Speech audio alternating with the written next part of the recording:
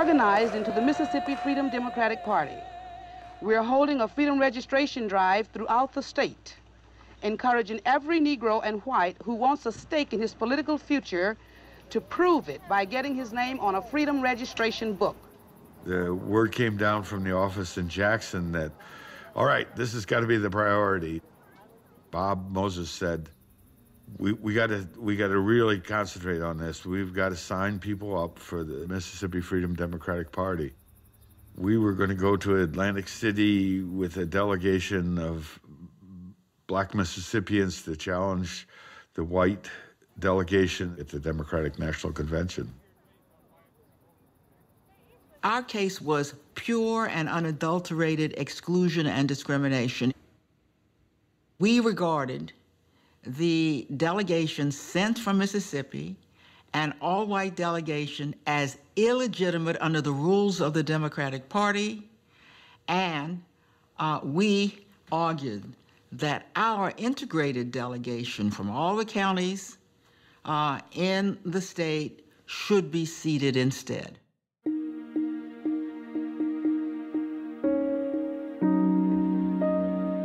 Those students helped us get people registered. We registered thousands. I guess people were just fed up. People were hunting you to register to vote. You didn't have to just go to their house. They wanted to put their name on. Any place people congregated, we're there with our forms. It wasn't complicated like the official voter registration form. And it was confidential. It wasn't going to pass through the hands of the white people down at the courthouse. We have scheduled precinct meetings and district caucuses. And on August 6th, here in Jackson, we will hold our state convention. At that time, we will elect a slate of delegates to the National Convention in Atlantic City.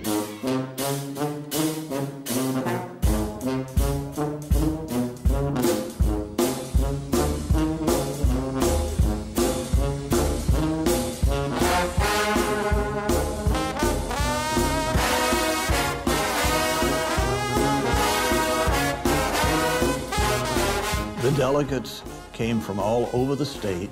Most of the delegates had never taken part in anything like this in their lifetime.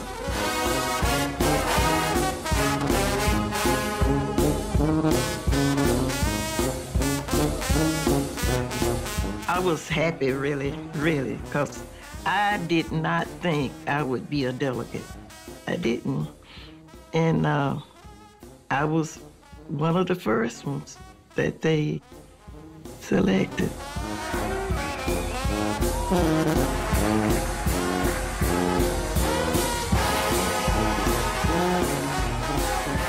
It was a wonderful experience to see these people who had been oppressed and killed and for trying to register to vote, taking over their own destiny for the first time, doing something that I think they'd never imagined being able to do.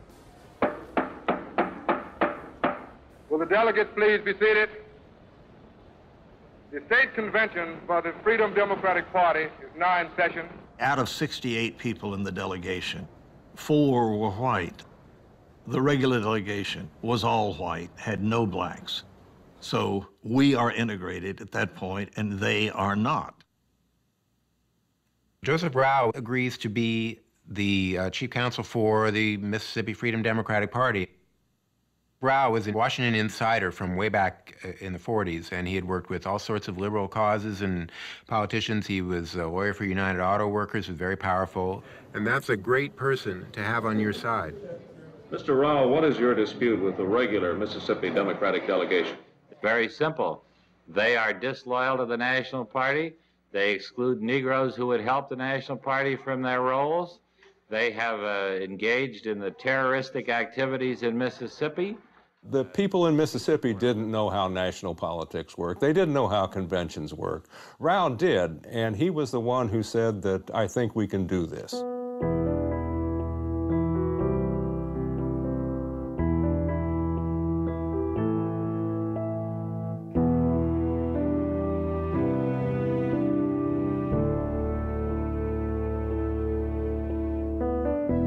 I can't overstate how seriously Johnson took this whole thing.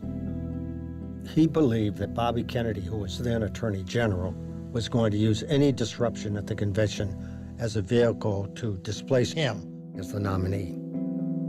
The second thing he was concerned about is he wanted to keep the regular Southern wing of the party in the party, that whole battle would cause a split within the party, which would drive out the regular Southern states. And he believed that without the South's support, he would lose the election. So I was designated to go to the convention as a delegate to make sure that did not happen.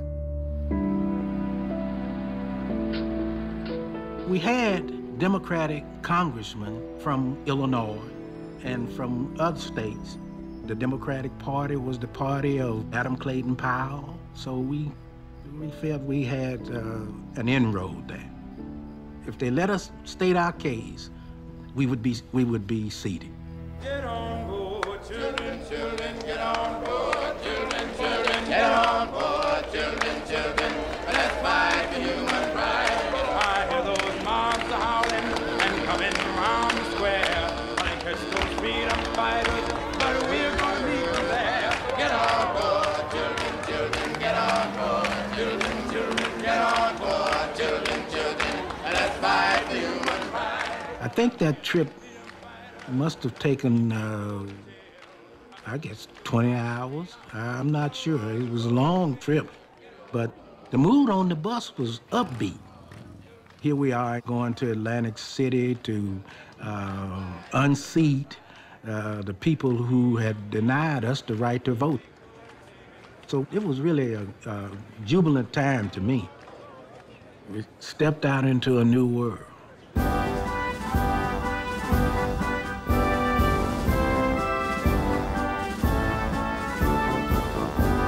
On Monday, the 1964 Democratic National Convention will open here in Atlantic City, a resort 100 miles south of New York. The job will be to nominate President Lyndon B. Johnson as the man to take on Senator Barry Goldwater in the presidential election battle in November. Known as Convention City and home of the Miss America contest, Atlantic City can now claim the honor of a national political convention.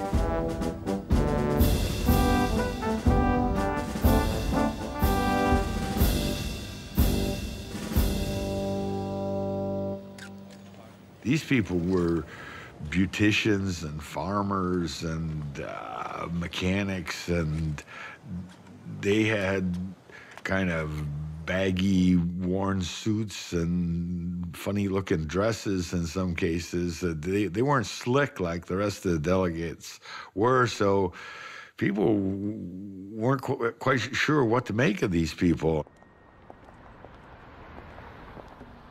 We believe that we will be seated in this convention because it is right. When you tell the truth, you don't have anything to hide. Outside the convention hall, we had a vigil, went on 24 hours every day that the convention was in session. It was, great for us who'd spent time in Mississippi to see not only people from Mississippi there and not only volunteers there, but larger groups of people who came from all over to support the Mississippi Freedom Democratic Party. I know the boardwalk was covered with people. I think it was hard to walk down the boardwalk because there were so many of us. Go tell it on the mountain, over the hills and everywhere. Go tell it on the mountain, to let my people go. The whole notion of the demonstration out on the boardwalk and the MFDP challenge was all by way of trying to use the attention that would be focused on the convention to say to the country, look at Mississippi, look at what is going on there. You cannot allow this to continue.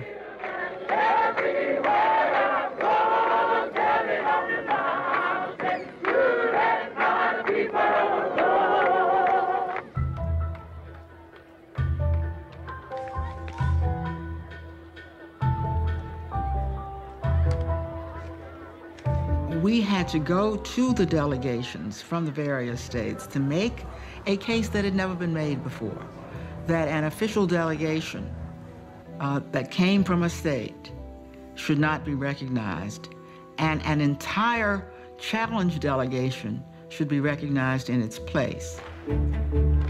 They were very confident coming to the convention. They had every reason to be confident. The Mississippi Freedom Party had morality on their side, which is a powerful force in politics. So this was a revolution that they were starting within the Democratic Party. Mr. Rao, when will the fight come and how? Well, the fight comes this way. On Saturday afternoon, there will be a hearing before the Credentials Committee, and we will present our case. This was before the convention actually formally met. These 108 people would listen to the Freedom Democrats. Then if only 11 members of that committee would file a minority report, that would mean that it would go to the convention floor in front of a national television audience. Why the Freedom Democrats would win, because their case, of course, was so strong. Are you hoping that President Johnson will come out on the side of your party? No, I think that'd be a mistake. I think it would be a mistake for the president to take sides, even our side. All we ask for is benevolent neutrality, by which I mean real, honest-to-goodness neutrality. I don't know how anybody can stop what they're doing on the Freedom Party. I think it's very bad, and I wish that I could stop it. I tried, but I haven't been able to. Last night I couldn't sleep. About 2:30 I waked up. Lyndon Johnson literally was so fearful that the convention was going to blow up that he essentially went to bed for 2 or 3 days and had what amounted to a nervous breakdown.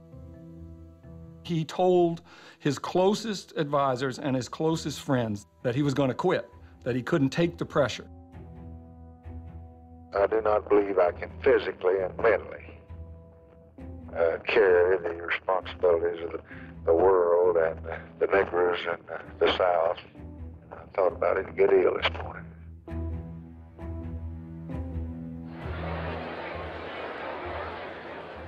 The testimony before the Credentials Committee, the FDP had a lineup of very different people.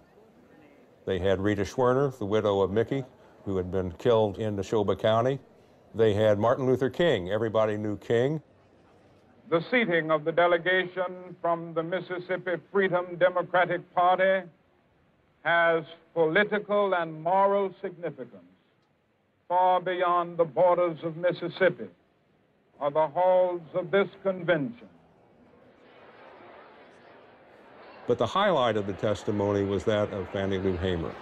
The sharecropper who had been evicted from her plantation had come to symbolize the Mississippi movement. Mr. Chairman, and to the Credentials Committee, it was the 31st of August in 1962 that 18 of us traveled 26 miles to the county courthouse in Indianola to try to register to become first-class citizens. We was met in Indianola by policemen. The president, Lyndon Johnson, he's not afraid of Martin Luther King's testimony. He's afraid of Fannie Lou Hamer's testimony. And so he decides that the country should not see her testify live. Johnson is in the White House, and he convened an impromptu press conference. We will return to this scene in Atlantic City, but now we switch to the White House and NBC's Robert Goralski. Now, ladies and gentlemen, the President of the United States. On this day, 9 months ago. He did it knowing that they would break away, thinking he might announce who his choice of vice president was going to be. Instead, he gets up there and he announces, get this, he announces that it's 9 months to the day since Governor Connolly, who was there, was shot along with President Kennedy. So he announced a 9-month anniversary. Everybody's scratching their heads. Thank you very much. And then he leaves. And by that time, Fannie Lou Hamer's testimony was over. However, it backfired on Johnson because it became a story that she had been taken off television and in the news that night, and for days afterwards, they replayed her testimony. I was carried to the county jail and put in the booking room. They left some of the people in the booking room and began to place us in cells. She had Mississippi in her bones. Martin Luther King or the SNCC field secretaries, they couldn't do what Fannie Lou Hamer did. They couldn't be a sharecropper and express what it meant, right? And that's what Fannie Lou Hamer did. And it wasn't too long before 3 white men came to my cell. One of these men was the State Highway Patrol. He said, "We're going to make you wish you was dead." I was carried out. I was in Mississippi watching it on television with local people. This was a transformative moment for the folks in that room. This was the first time that they ever had seen one of their own, a black Mississippian who they all knew, first of all, on television. Secondly, standing up for their rights. I began to scream, and one white man got up and began to beat me in my head and tell me to hush. You listen to Mrs. Hamer and you're absolutely convinced that there's absolutely no justification for seating this all-white delegation. And if the Freedom Democratic Party is not seated now, I question America. Is this America, the land of the free and the home of the brave, where we have to sleep with our telephones off of the hook because our lives be threatened daily, because we want to live as decent human beings in America? Thank you.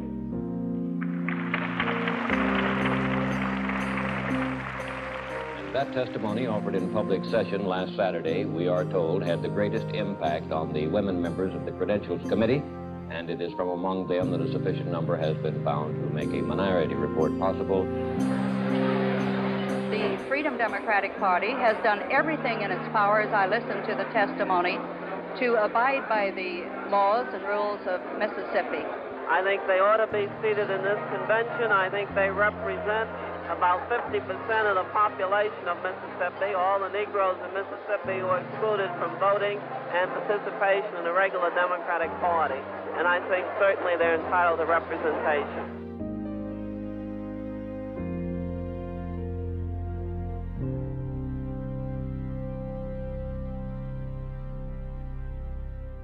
There was a lot of sympathy for seating this Mississippi Freedom Democratic Party.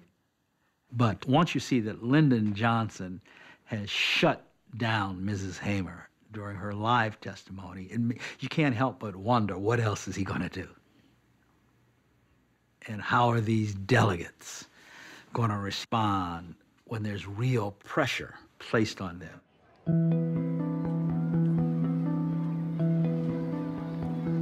Hell, the Northerners are more upset about this. They call me and I say that the Negroes have taken over the country. They run in the White House, they run in the Democratic Party. Yeah. And they don't understand that. They're there before that television. And they don't understand that nearly every white man in this country would be frightened if he thought the Negroes were going to take him over.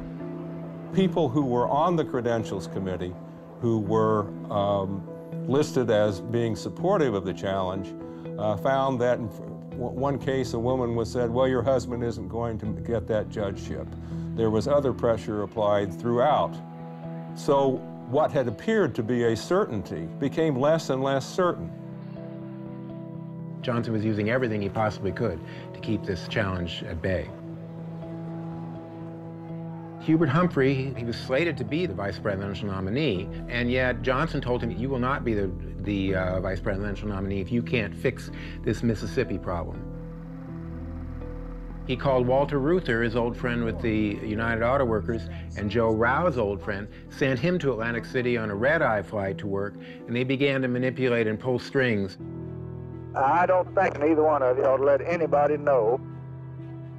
Just go on and act independently. Don't be acting for Johnson or anybody else. You just act on Reuther and you act on Humphrey. Don't have people saying that I'm making you do this. I never heard of it.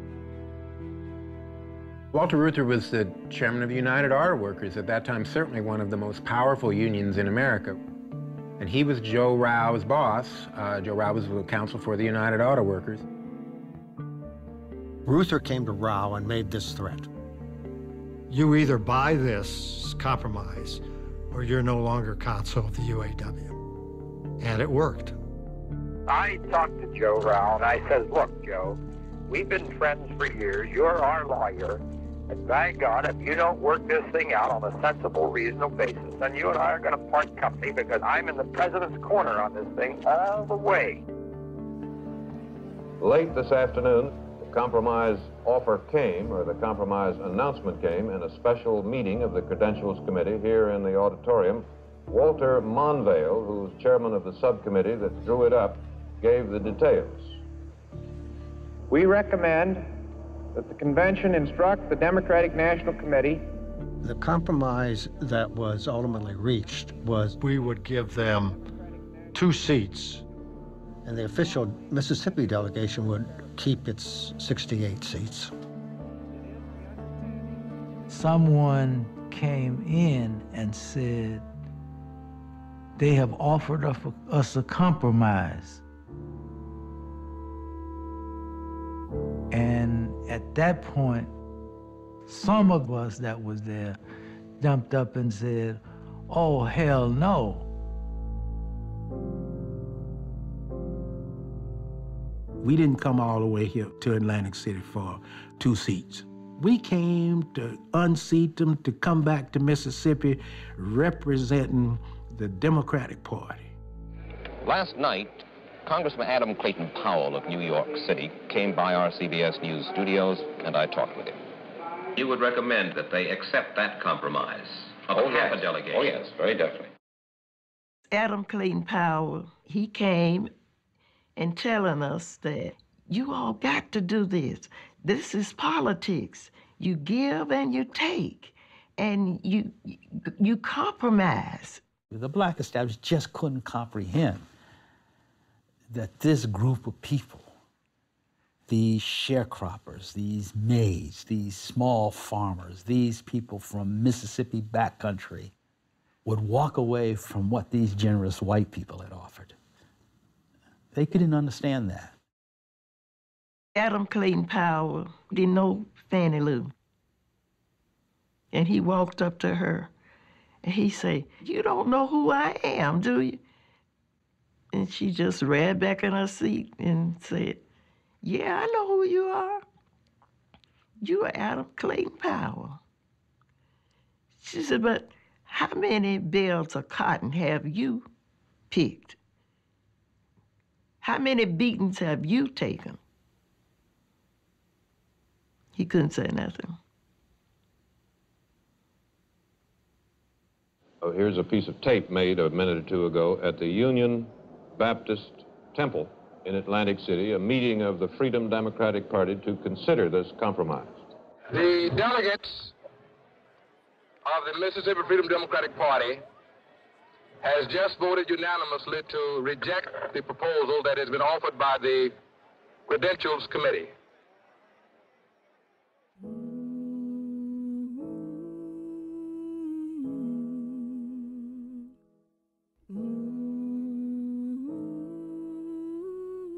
We missed a golden opportunity this country did to come out and show the world what a democracy really should look like and how this country would stand for and protect people who were fighting for the Constitution of the United States of America.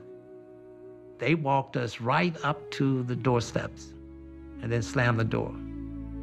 The Honorable Lyndon B. Johnson is nominated by acclamation as our candidate. The convention went as Johnson wanted. He appeared in a great cheers and hurrahs and standing ovations, and he was a happy president of the United States. Hubert Humphrey got rewarded. He was selected as vice president, and that was that.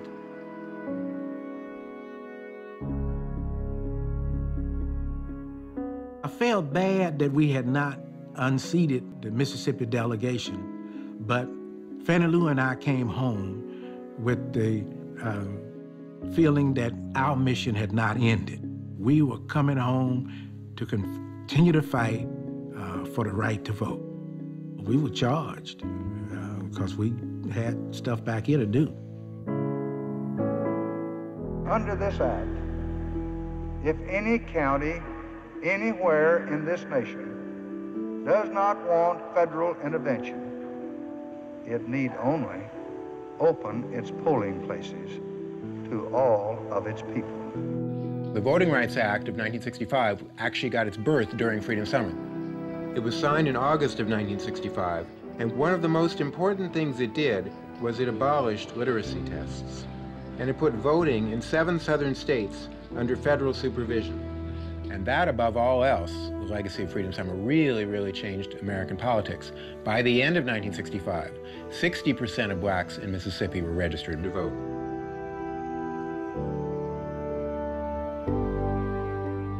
There's this great pressure within the movement. People saying, well, we did our best, we did the right thing, and it didn't work out. You know, when we were organizers, that was okay. But when we tried to have power, the power rose up and knocked us down.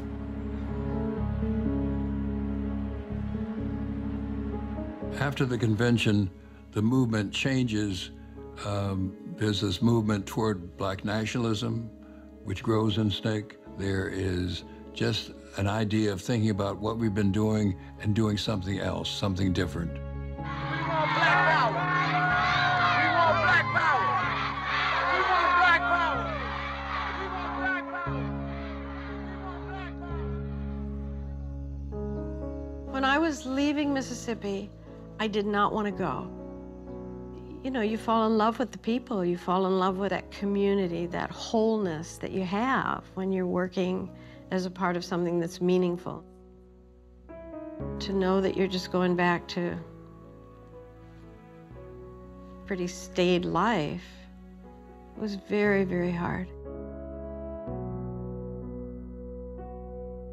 I hope, sincerely hope, that I made some small difference in moving the movement forward in rural Mississippi, of lifting the oppression off the necks of people who live there. But I don't have any doubt all these years later that the person who benefited the most from my being in Mississippi was me.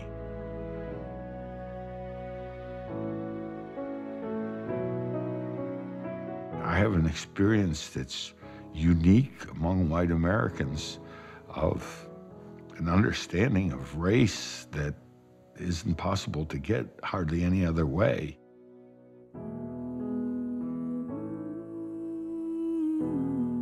The system, the Jim Crow system, had told me to stay in my place. It had told me that you have a role to play in Jim Crow society. Play it well, and I had played it well, so did many other black people. But now Freedom Summer was telling us, you don't have to play that role anymore, folks.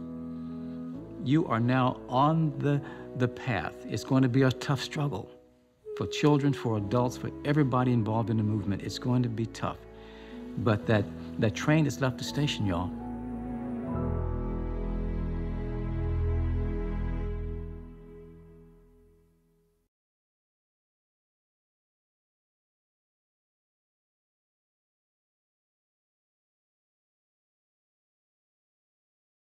Exclusive corporate funding.